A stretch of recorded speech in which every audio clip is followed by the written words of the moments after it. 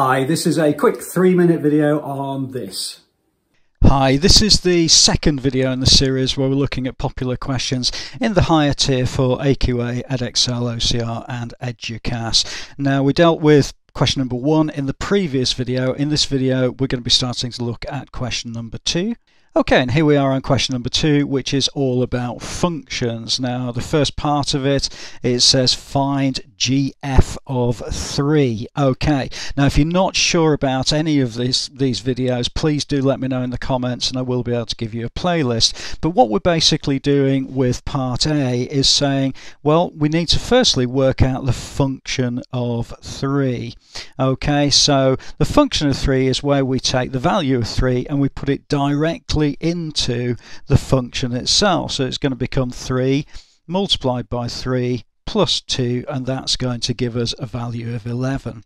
Okay, now we are being asked for the GF of 3, so therefore we're working backwards. We've now got the function of 3, and what we're going to do is to take it and put that value of 11 directly into the G function. So therefore the GF of 3 is going to equal to 2 multiplied by 11 minus 6. So we've taken this value of 11 and we've put it directly into the G function, which is at the top of the screen there.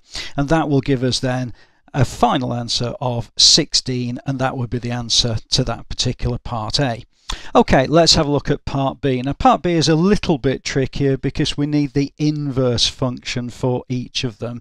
So we've got f inverse of f, power of x, and then the inverse of g. So let's have a look at working out both of those first. So what I'll do is I'll write them out properly on the screen itself. So I've got the function of x is going to equal to 3x plus 2, and that's given in the question.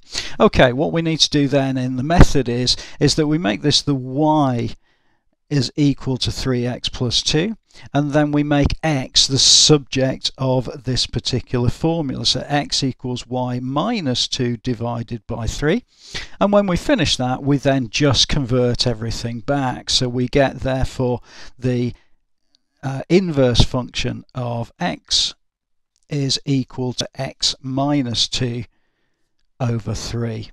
Okay, now if you're not sure about that, please do let me know in the comments and I will be able to provide you with a playlist. Okay, so let's look at the g function. G of x equals 2x minus 6. Okay, and then I'm going to make that y equals 2x minus 6, and then use the same procedure as I did before.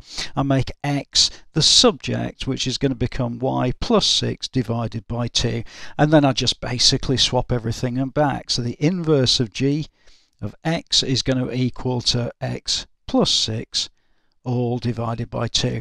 And what the question is asking us to do is to make these two formulas equal to each other and then solve for x. So if we work that through, I'm going to get x minus 2 over 3 equals x plus 6 over 2, and then really I would just cross multiply. So if I cross multiply, I'm going to get 2 multiplied by x minus 2 equals 3 multiplied by x plus 6. Okay, let's expand out those brackets. I'm going to get 2x minus 4 equals 3x plus 18.